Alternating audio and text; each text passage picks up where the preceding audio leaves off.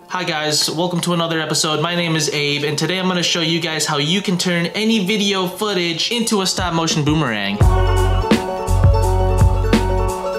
Like this, into this.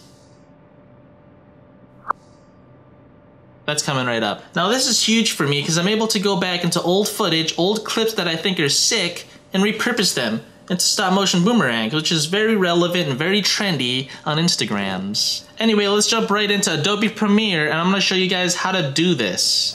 So I have this clip, I've pulled it into Adobe Premiere, and it's me jumping into a pool. And I kinda like that part, I kinda wanna jump in and out of that pool on a boomerang. How do I turn this clip into it? First thing you're gonna wanna do is hit C on your keyboard, and or just click that razor tool.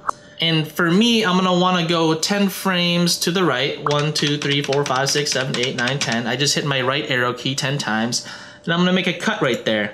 1, 2, 3, 4, 5, 6, 7, 8, 9, 10. And I'm gonna do that for my entire clip.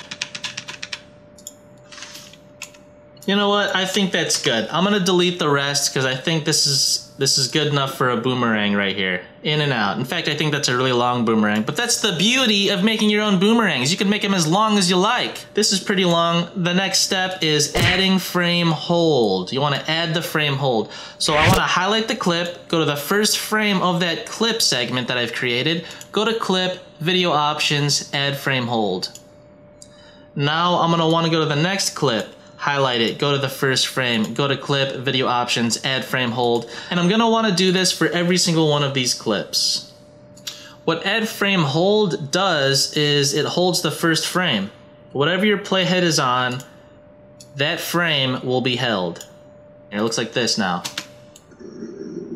Okay, the next thing you're gonna wanna do after you've chopped up your clip and added frame holds is hit Alt, hold Alt, click the end clip, and drag it next to it, okay? And then you're gonna wanna Alt-click the next clip, and the next clip. Because we want the clip to be put in reverse as well. So it goes forward, and now we want it to reverse. But to reverse, we're gonna have to do it this way. Alt-click, drag. Do this with your whole clip, okay? And now, after you've done that, don't actually Alt-click hold the last clip. What I like to do here, actually, I'm going to delete all my sound. Forget about it. Don't worry about it. It's going to be complicated. Select the entire thing and Alt-click drag that. So now you've got two back and forthsies. And it's going to look like this. And that's my boomerang. It's a little choppy, it's a little slow, so you can manipulate that and the smoothness with this last step. It is nesting your sequence. So I'm just gonna leave it at sequence 2, bring in my first sequence, which is just the name of the clip, change sequence settings, click on it, hit Command R, and now maybe I'll go 175, right? And now it'll look like this.